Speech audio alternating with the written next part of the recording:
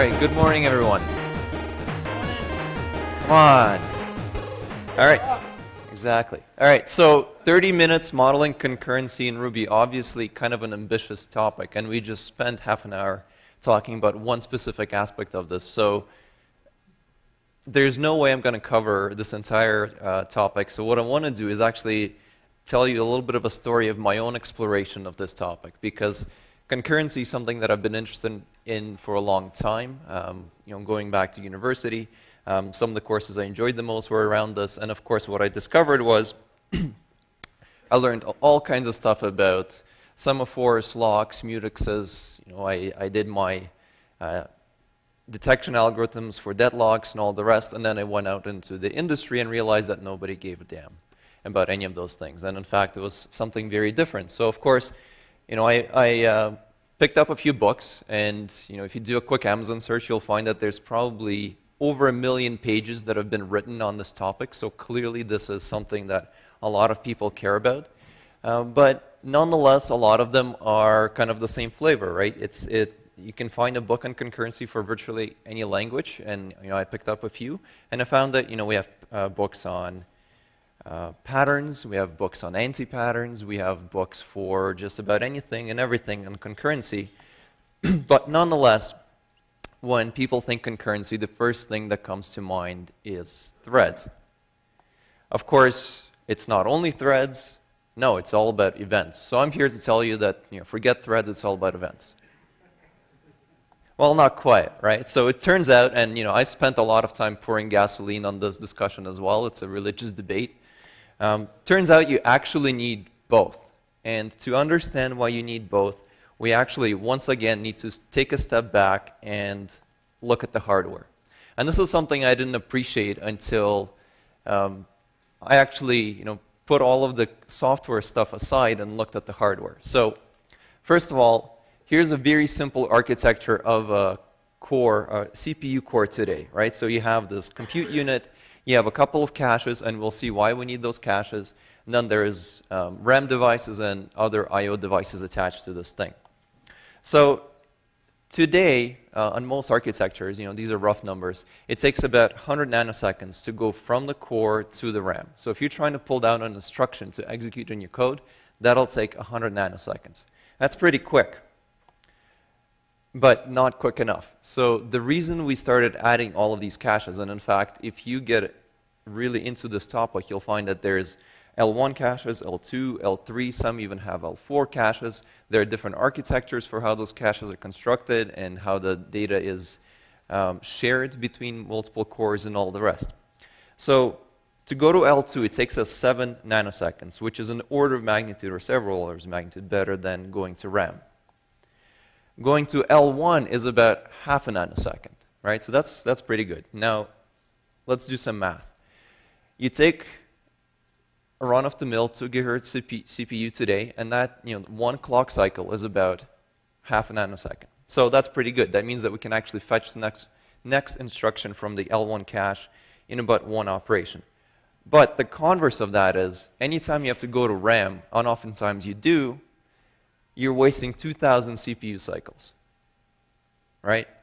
So to combat this, the hardware industry for the last, I'm going to say 30, 40, if not more years, have been inventing all kinds of crazy stuff that we don't even think about when we write software, right? There's prefetching, there is branch prediction, pipelining, hyperthreading, speculative execution, all kinds of crazy stuff that we don't really even have to think about. That all happens under the hood. And if you're interested in the sort of topic, follow the bit.ly link at the bottom. So here's a very interesting example that I came across recently. This is an example from a presentation that was given by Joshua Block. He's one of the lead developers in a whole bunch of JVM libraries. And he gave this example where which of these code blocks do you think is faster, will execute faster? 1 or 2? So 1, 2. Well, your intuition is correct, but it turns out that we actually don't know. And the reason we don't know is because both the JVM and the hardware is crazy enough such that oftentimes those are actually the same today. But in some cases, for example, in the first case, when the operations, when 1 and 2 are not both true, it's significantly slower. So what happens here is, once again, if we rewind a little bit, we have branch prediction, speculative execution, and all the rest. What happens is the code, the runtime will actually execute both of the branches in parallel at the same time, and you actually don't get any benefit. So while our intuition says that the second one should be faster, we actually don't know. So his message was we have to measure.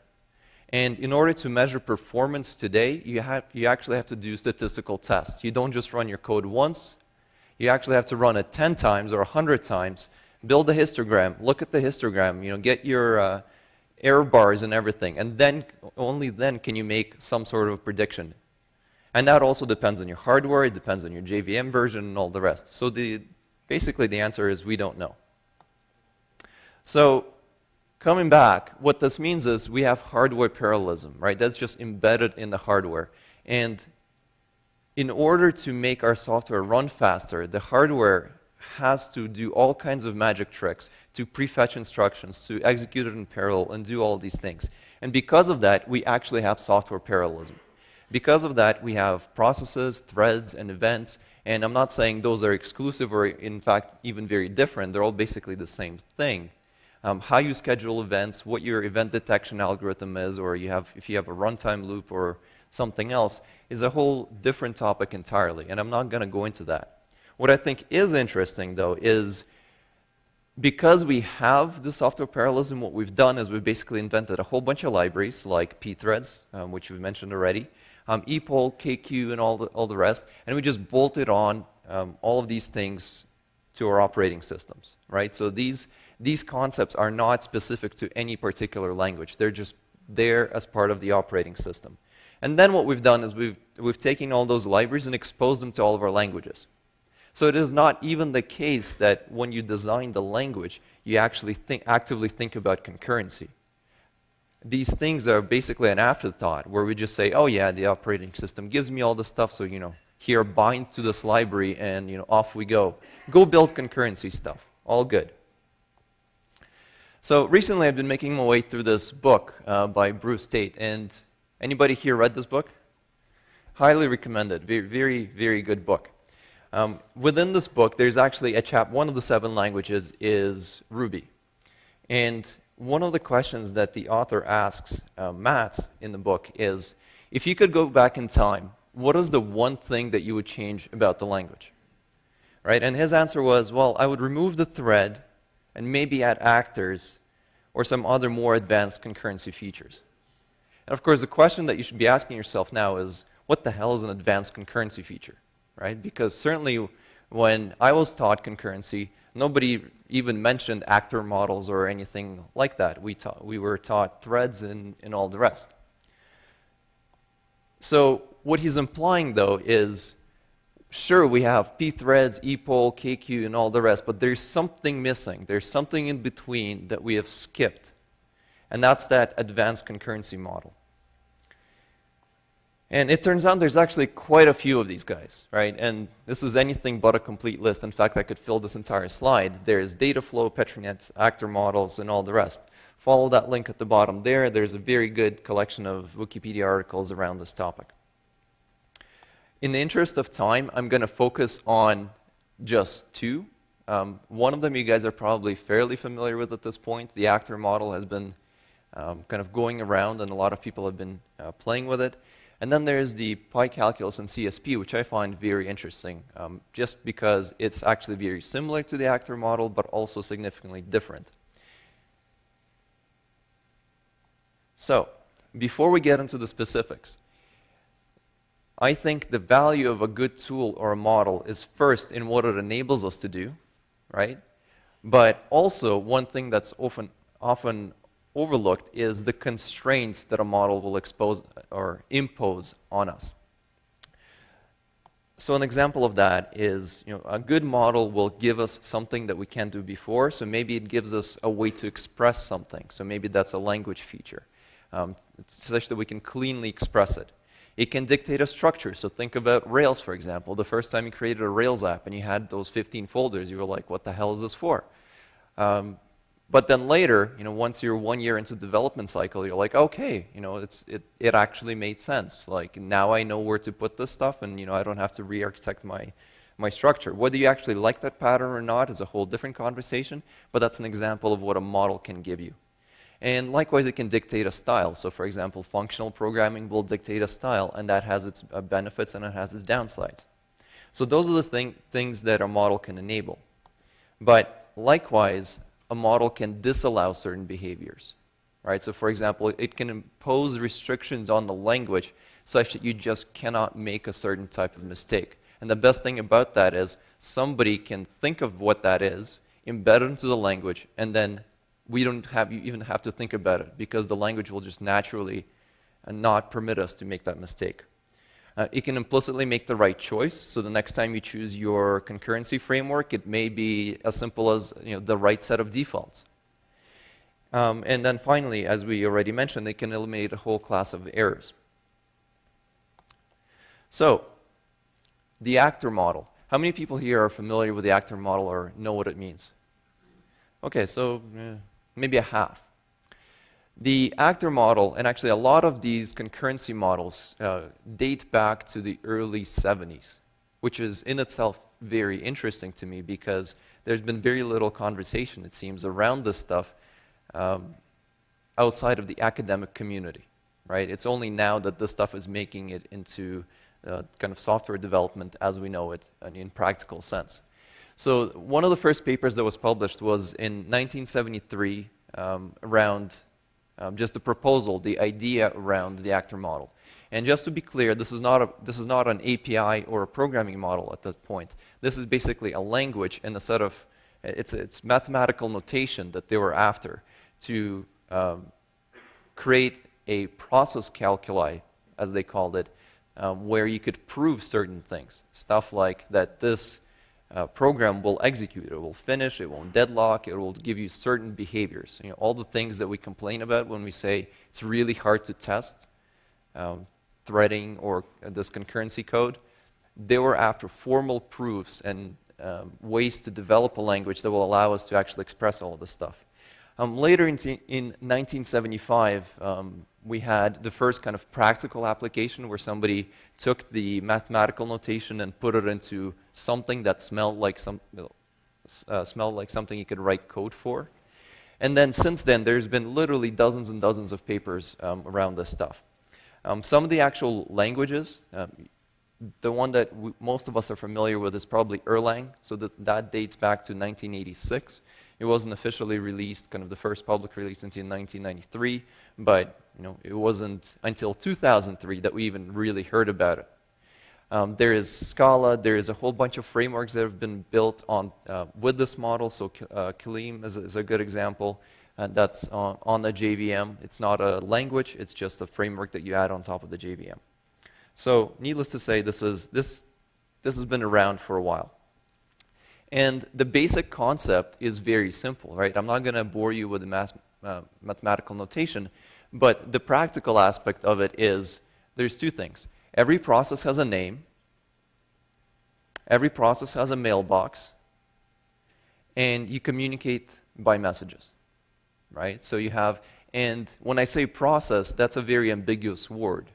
That could be a physical process in your machine, that could be a thread, that could be a different machine entirely, right? So effectively, you have different things that have names, and you communicate with messages. So what does that give us? Well, it gives us a message-centric view. It allows us communication between all kinds of entities, whatever that may be. And as you can see, it's a very natural fit for distributed programming, right? You can take this model and scale it out to within one machine and between multiple machines. There's nothing in this model that prohibits us from doing so, which in itself is very interesting. That's not something you can do with threads and shared memory by itself. So that's a good example of what a good model can give us, right? It puts certain limitations, message-centric view, but it gives us other things in the process. Constraints, no side effects, right? So we're not sharing variables here. We're passing variables. There's no race conditions. We don't need locks anymore. There's no semaphores. There's never a case where we're sharing a pointer to the same thing. So forget it. We don't need that stuff anymore.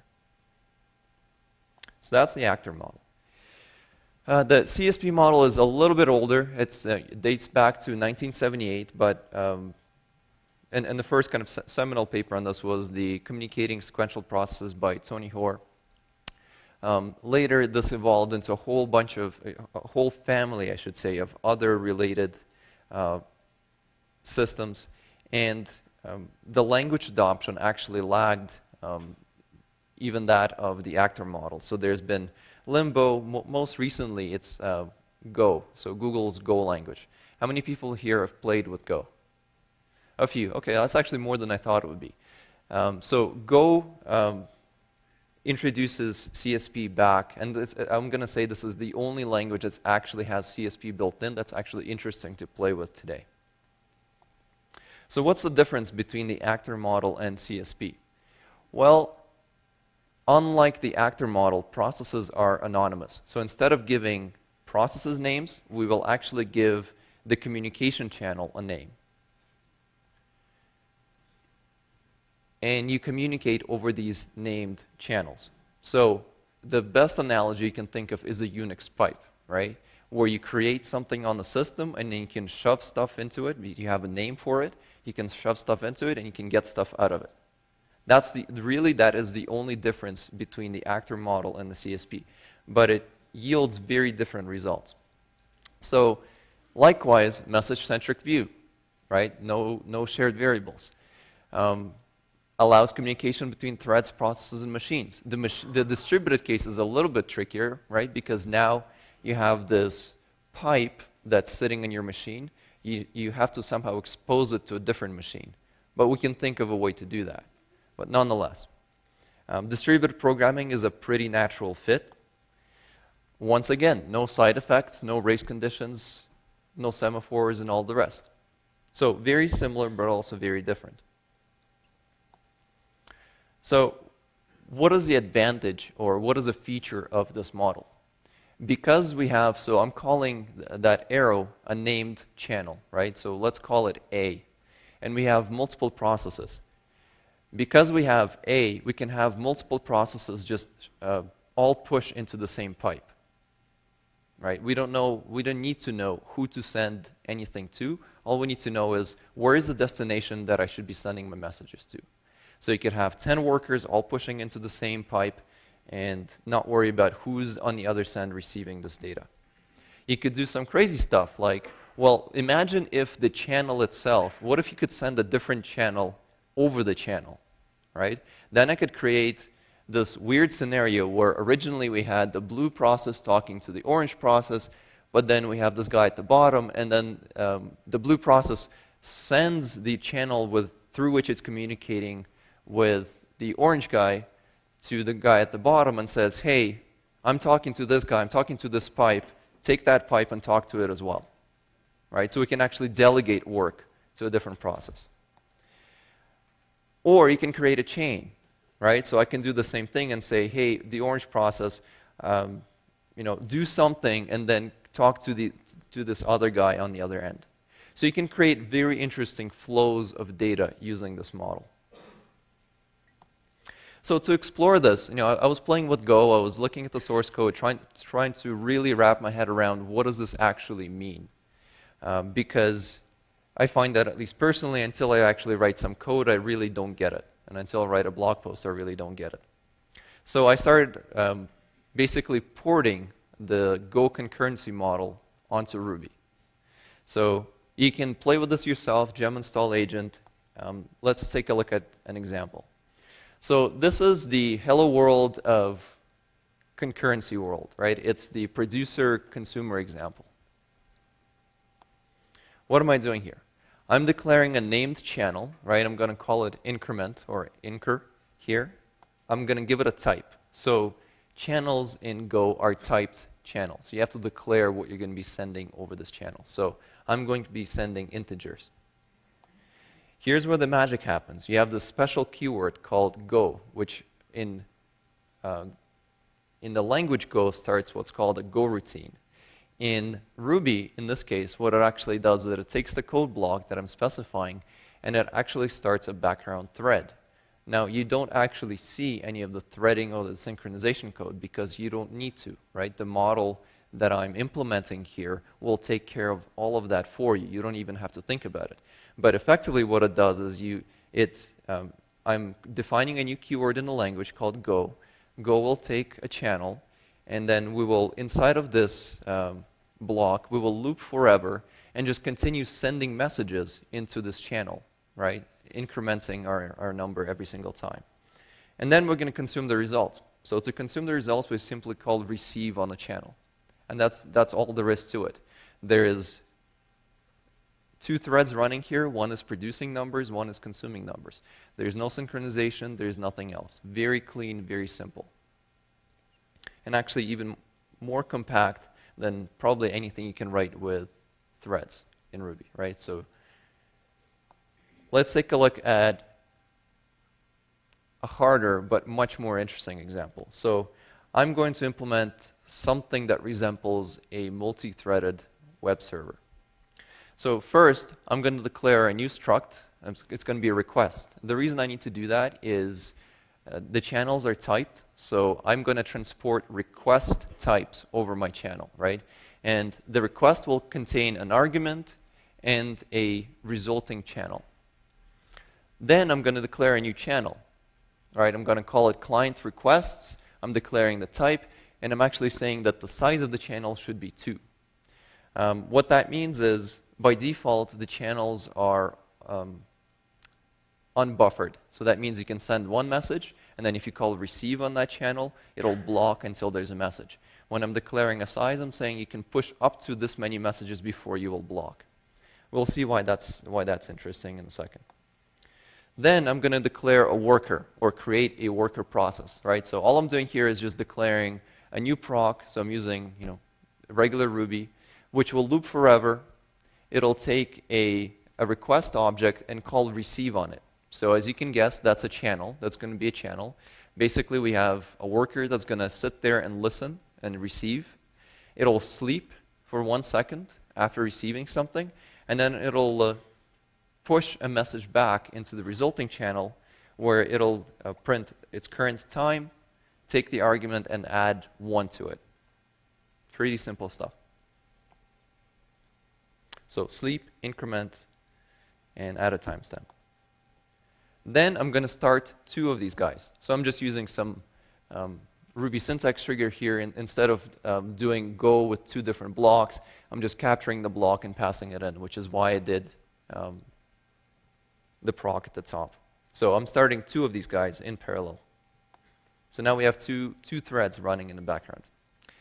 Now I'm going to actually create 2 incoming requests, right? So here I'm kind of simulating this with by myself, but you could easily picture how you would attach a network socket to this and just create these things dynamically.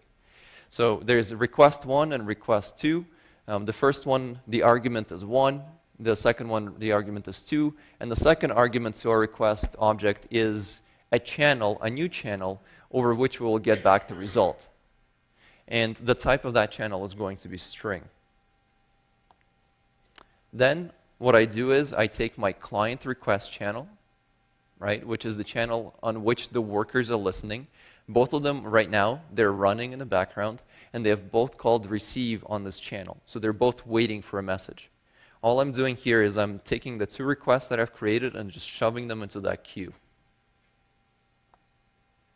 And then I call receive, right?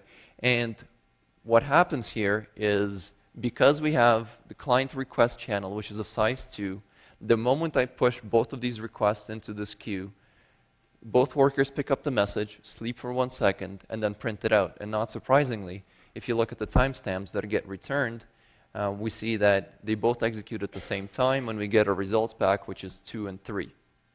So what we've done here is we have a main loop, we have 2 workers, and we have a way to receive messages in a thread-safe way.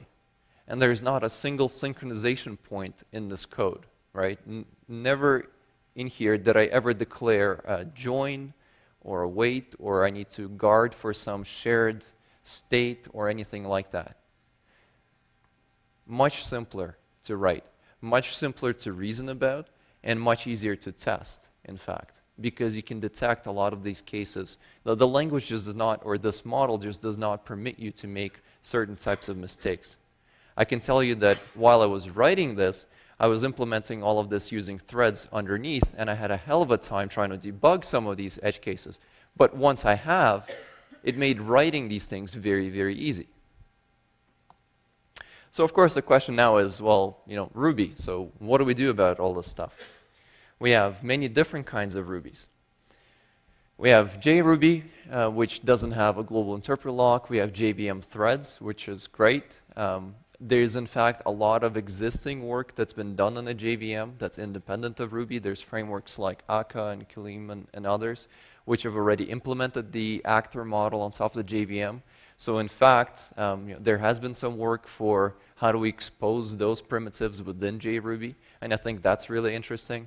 I'm yet to see something that is easy to use in kind of a Ruby idiomatic way. Right now, in order to use something like any one of those libraries, you still have to go through a page worth of boiler code Java to get something up and running, which just feels plain wrong. But I think that's a very promising area to explore. So I think JRuby is a great platform to experiment with some of these ideas, these advanced concurrency models. Rubinius is also an interesting one because there is work being done on the Hydra branch to remove the global interpreter lock.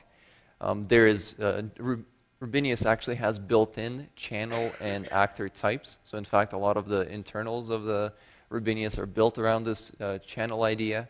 I don't have hands-on experience with it, but it seems like this would be a very natural fit. And in fact, lately Rubinius has been there's been a lot of talk about using Rubinius for building other languages on top. So I think this is a very fertile ground for experimenting with these ideas. And maybe it's an extension to Rubinius. Maybe it's a new language entirely. I don't know. That's up to you guys. MacRuby has Grand Central Dispatch. I kind of see that as halfway there. It makes thread scheduling and all that stuff a little bit easier, but it doesn't expose an actual better concurrency model. So it simplifies it somewhat, but it's not the answer. But I do think that at a certain point we will see MacRuby in iOS. So maybe there's a reason to invest into that ecosystem as well. And I think you could take Grand Central Dispatch and build a higher level API to do something really interesting. And unfortunately, finally, I think the MRI Ruby is kind of the big loser in this race right now because it has a global interpreter lock. There is some talk about the MVM, which is the multi-VM implementation, but that's, as far as I understand, barely at the research phase in Tokyo University. I'm not sure that there's been real work done in terms of getting it into the language, and getting it into the language would be a whole other proposition. I have a feeling that's just not going to happen anytime soon. Maybe there's room for libraries like Agent, like the one I've built. Do I use Agent in production today? No, I'm not. Do I think it's actually feasible to use it? I think so. But nonetheless, you wouldn't get the benefits of the multi-core. You would get the benefits of much cleaner code that is testable code and sane code, but you wouldn't get the multi-core aspect of it. So that's not as good. But of course, I don't think we should limit ourselves to Ruby. I think in order to really understand what these advanced concurrency models are, I would encourage everybody to actually go beyond Ruby at this point and explore some other possibilities. So, I've had a lot of fun working with these languages. I/O is a fun language. It takes, it's a weekend project for you guys, honestly, because it's a prototype-based language, very similar to, if you've done JavaScript, you're familiar with that concept. You can read the entire documentation in about 2 hours. It has some very interesting primitives built in around the actor model, so I would encourage you guys to play with it. There is Go, of course, which some of you have already picked up. I would encourage you to look at Go routines and just work through the examples there. In fact, I've taken the examples from Go, put them into Agent, and basically re-implemented all of them in Ruby as well. That was my way of learning all of those concepts. So you can pull up the repo, you can look at the Go code, the Ruby code side by side, and just play with it. Look under the hood. Look how it's implemented. Scala, very popular nowadays. Clojure has some interesting concepts. Functional language, transactional memory, all of these kinds of things. So I think before we make any sort of advances in the Ruby ecosystem, we really need to understand what's happening elsewhere, because there's trade-offs to every model. You need to find out what works for you first.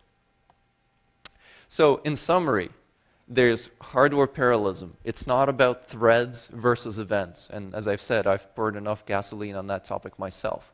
So it's not one or the other. You need all of them. You need pthreads, you need epoll, you need KQ, and all the rest. But what we're missing right now is that extra tier, which is the actor model, CSP, and all the rest. And I think that's where we should invest our time. I don't think threads and events are the right API to build concurrent programs in the future. I think it exposes a language that is error-prone, that is easy to screw up in, and easy to maim yourself on, basically. So we need something better.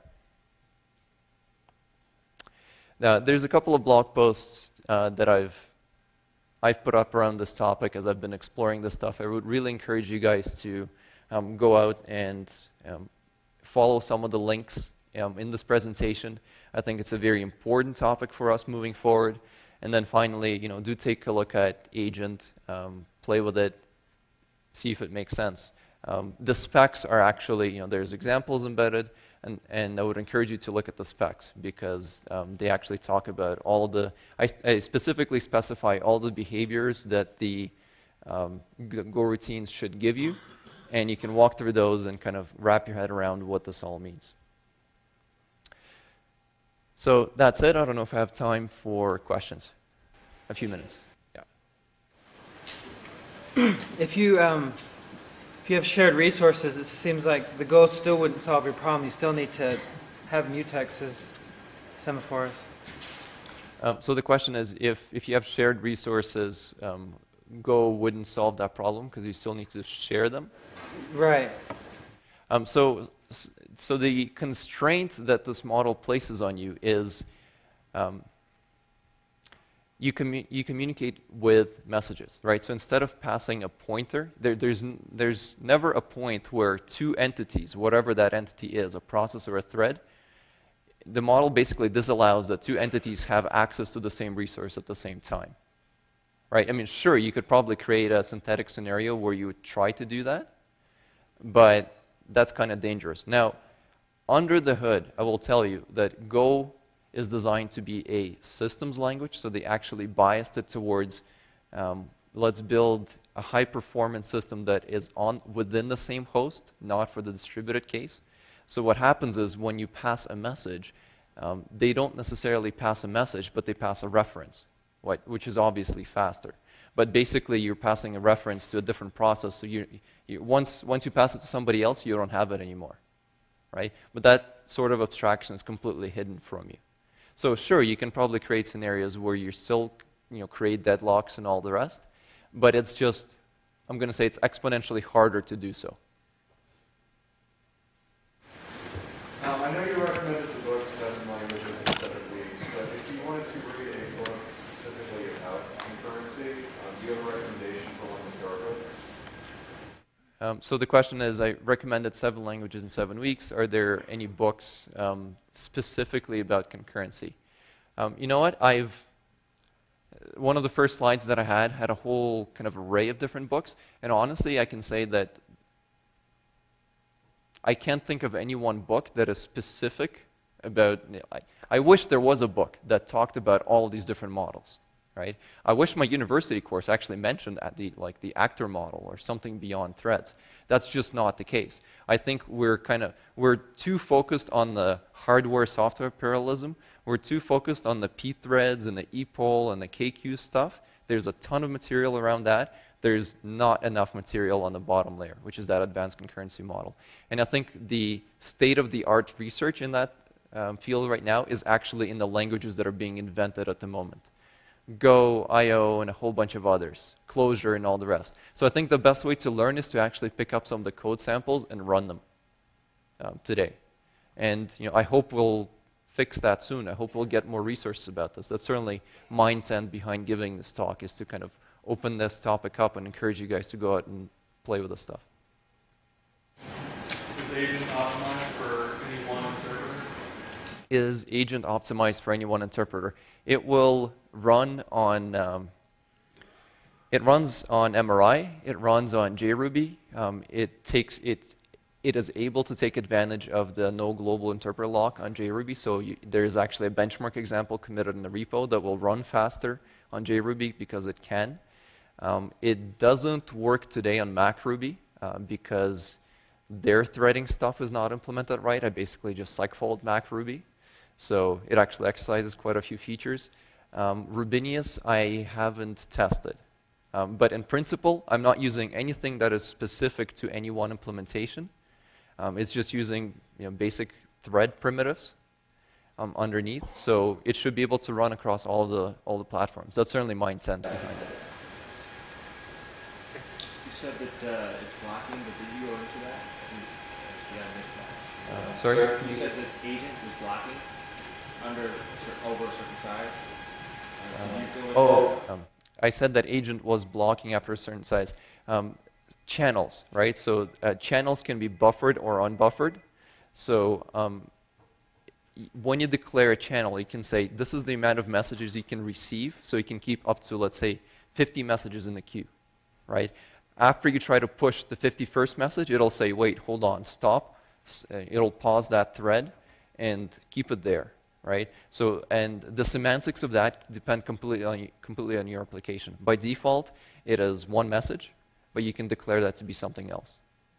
So for example, if you want to have a work queue with up to 10 workers, you would say, the size of my channel is going to be 10. That's how I control my concurrency. All right, thank you guys.